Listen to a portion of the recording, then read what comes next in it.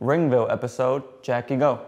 Hey everyone, how's it going? My name is Kevin Herrera Sanchez, KHS, and today I have the absolute pleasure of sitting down with someone who's wrestled at Pro Wrestling Magic, Project Nova, Fight Back Wrestling, and is the current Central Wrestling Germany Women's Champion. Jacky, go. How's it going? I'm fine. Thank you so much for having me. When I saw that you were in the States for a Pro Wrestling Magic show, especially the kind of match that you were in, I was like, oh, I would like to talk to you just to hear about everything that you were talking about in the match. You're from Germany, born and raised. Yes. Yep. What's the wrestling scene like over there?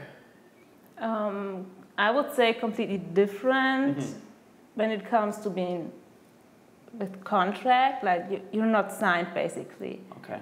You're independent contractors and you have to fight for your spots and try just to make your own way. Okay.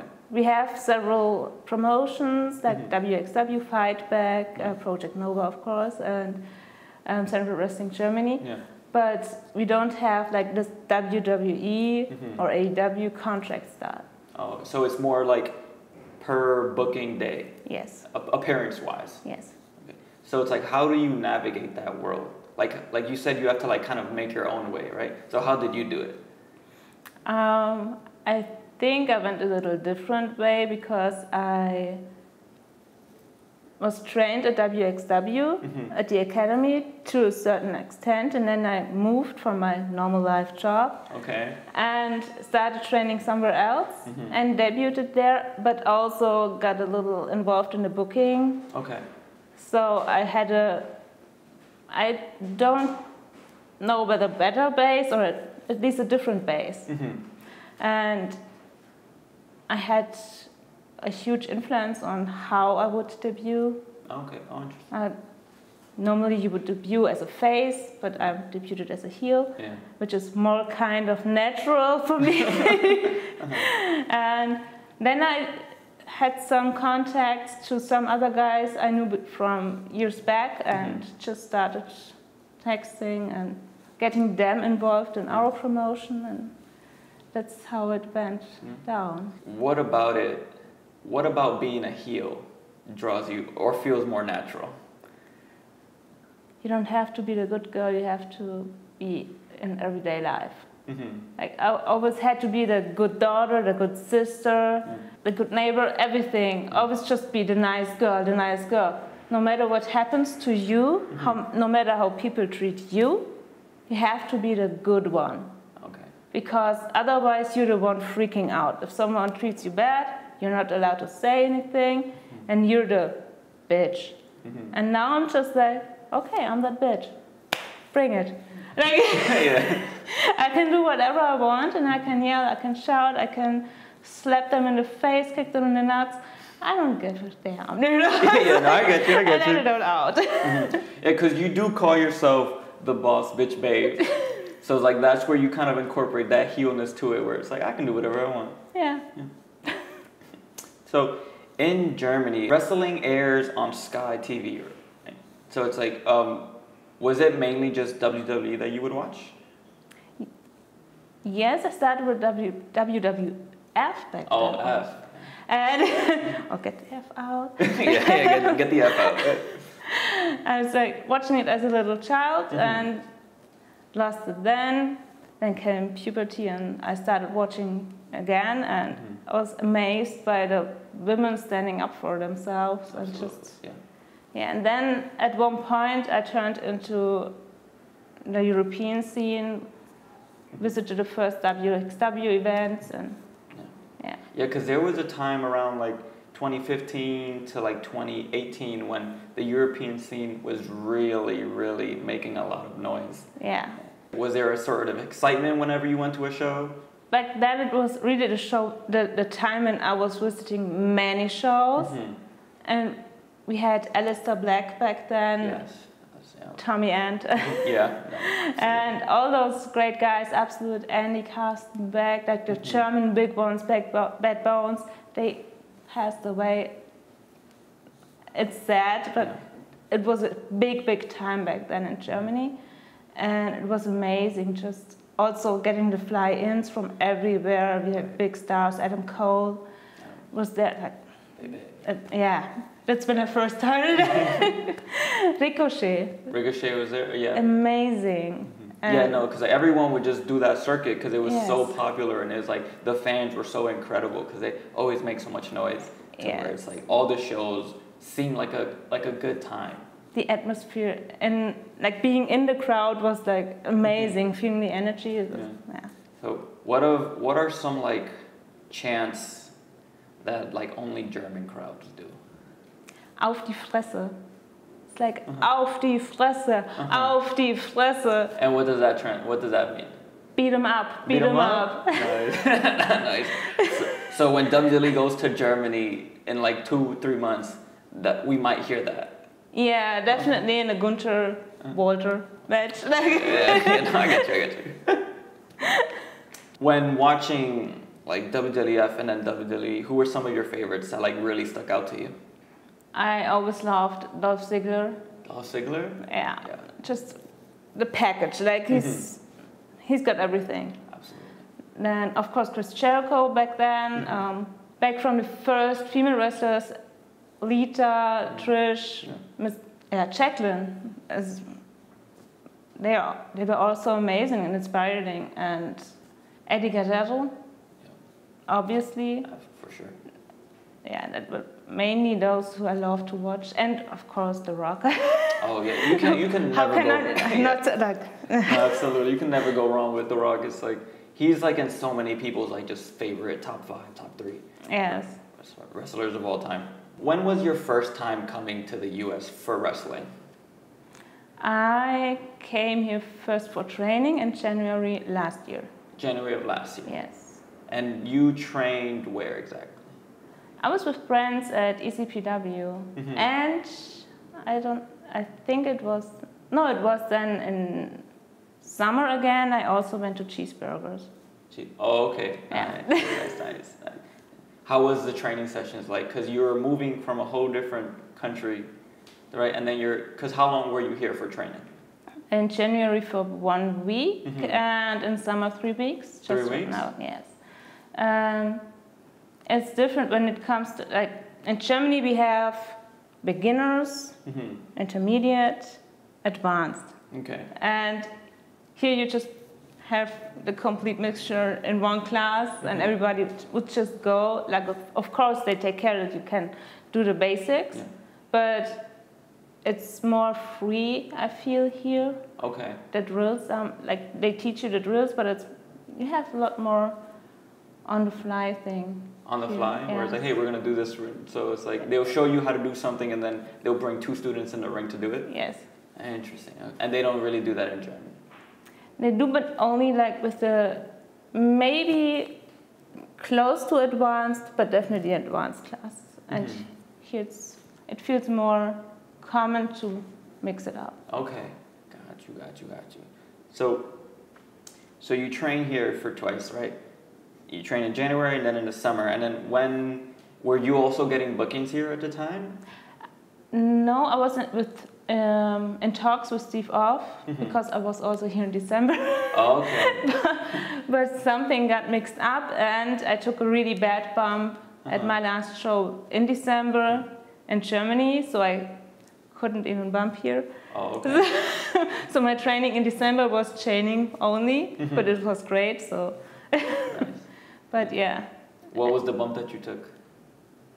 I was supposed to land on a table, but she threw me on the edge. Ooh. And my ribs hurt a little, and also like shortly before the elbow, it was like all black and blue. Oh, okay.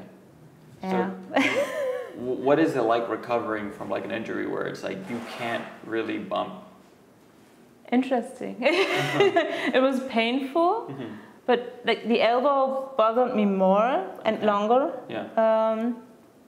Because I think I bounced back quite well with the ribs. I was like, that one hit me well. Yeah, the flight was a little rough, sitting there for 8 hours like this. Oh, but right. yeah, I was okay, I think, in February again. So. Okay. Also, like 2 months. You were kind of down for like 2 months. I did bump, but you had to take it easy. yeah. I get What is it like being a women's champion in a promotion? Is there some sort of pressure, or is there some sort of like confidence boost that comes with it? It's pressure. It's pressure? Yeah.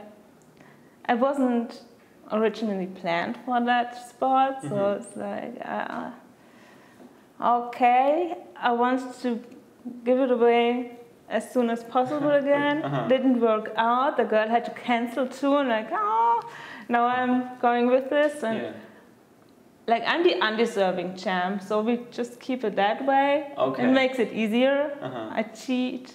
Yeah, to you win, play, you heal it like, up, you know. Yeah, I get, okay. Like if I was a baby face, it would be more difficult to keep it. So. Yeah. But you know, you get to cheat. You know, DQ wins, like. Yeah. You get away with it. Yeah. Okay. So, what's that day like when you said it wasn't supposed to happen? So it's like, what's the day of where they tell you, hey, look, things have changed, and now you're going to win the title? What are your feelings there? It's the promotion where I'm also involved in the booking. Okay. And it was a common decision with someone not stepping up and improving. Okay. And also not doing promos well. Gotcha. And we needed that. Like at least be entertaining and put things put over. On a show. Yes. It was hard. I was like, I talked to the other guys and like, yeah, that's the best decision. And then I was like, yeah, okay, but next show, March. You know? Yeah. Just give it away again. And like, and it didn't you're work still out. champion now. Yeah. So, have you been taking that championship to other promotions as well, or is it just mainly stay in Central? I defended it in Bavaria at another promotion, adding wrestling show. I think it was in March. And I also took it to Nova. Not to defend it, but to use it. Yeah. A little distraction with the belt. Yeah. The match where I first saw you that was announced was Pro Wrestling Magic, where you had a triple threat steel cage match. And we were talking off camera where you were saying that was your first steel cage match ever. What was that like? It was crazy. Like, I didn't know until it was announced that it would be a steel cage match. Okay. I was booked singles match, one-on-one, and then everything changed, and I was looking at Facebook at night, and everything on the card that had been announced so far was changed to steel cage, and I was like, they won't let me go out with that one. The next day it was announced, steel cage, and I'm, well, awesome. You're like, yikes.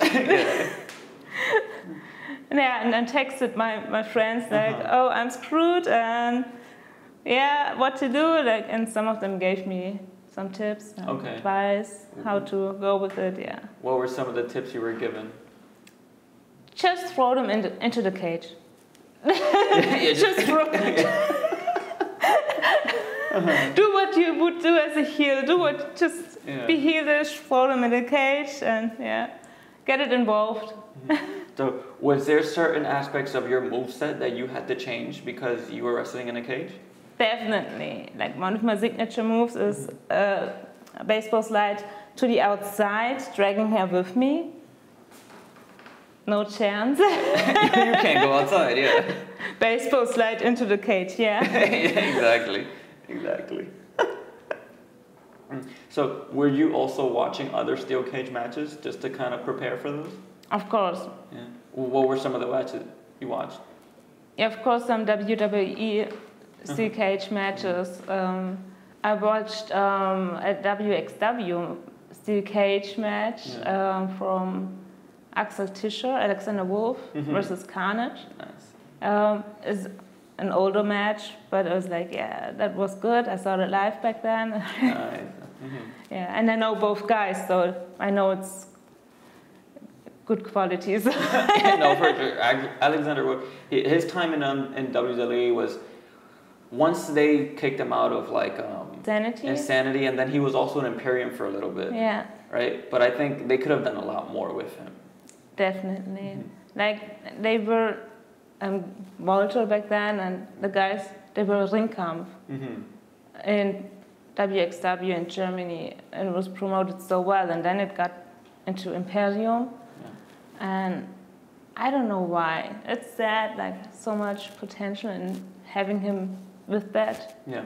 Do you ever talk to Alexander Wolf and just kind of pick his brain about wrestling, since he's been in so many places? I booked him to do a seminar at our rebranding show last year. So we're in contact, and he's a great teacher. I had some classes with him too back then, and I know that like he has his own school now in Germany. Yes. So I also booked those guys and a really tough girl from there. It's just good quality. Like, that's the good thing about him leaving WWE. Yeah. He's giving so much back now in Germany with training other people. That's amazing. His school is set up in like in Dresden, yeah. Dresden. Yeah. So it's like is it now becoming more of like a wrestling hub there? They have it's like you have WXW and the Academy and on that side. Yeah. And then there's an Alexander Wolf Pro Wrestling School Dresden on the other side. It's like, and they are connected somehow. It's awesome. Nice. They work together. Yes. Nice. In terms of you getting into creative, was that something that you wanted to do? Like, our promotion was a little rough when I first met them. Like, I saw the potential, and it was a little, I don't know how to say it. The quality wasn't what it could have been. Because some manipulative stuff was going on. And that's when I was like, you guys, I didn't plan to go into creative, but I had to get involved to... Like, to push them to be a little better at... Yes, I was always like, you guys, I got this one, I know that one, have you seen him? Like, and they were like, yeah, we'll contact them, blah, blah. Nothing happened. And one day, some guys were having a sleepover at my place, and we had that show. And I just like, here they are, use them. And that's how it started, yeah. That's and then awesome. the booker quit, and someone followed up, and I'm involved. But it's fun. Yeah? It's a puzzle. Who matches with who? So like figuring out who works better with who. Yeah. So like, what are things you look for when deciding that? For certain people, I don't put them in storylines, but just in good matches, because I know they are not always available. So I know for sure they can work with everybody. So I put them in good matches. And some people, like our people, they have to learn. So I put them with experienced people. So they can pick their brains and talk to them? Yes. You have to continuously learn, and then that's the progress, I think. And of course, main event has always to be awesome. I love seeing Yuval wrestle all this. Like, we had Alex Kane and Vertigo. Yeah, we always have, like, when LSG comes around, he's always welcome. You just talked about like sometimes you don't put people in stories because you just want good matches. Like, when I was watching your matches, I realized that you were not only really good at wrestling, you were also really good at playing to the crowd. So is that something that came natural to you, or did you pick up on that as you kept training? You get a piece of advice from in training and everything, like how you can do it, but you have to feel it. Like, if you don't feel the crowd, it's hard. You can always have like this one or two things that you randomly do, but it's better to have a connection with that guy in the front row who keeps mocking you and like, You know? Yeah. That's how you do it, or something like. And it feels like at Project Nova, it feels so natural doing that, or also at my promotion. It's so much fun getting them pissed off. Yeah. Is there something that you've picked on that just like always works to get the crowd like mad?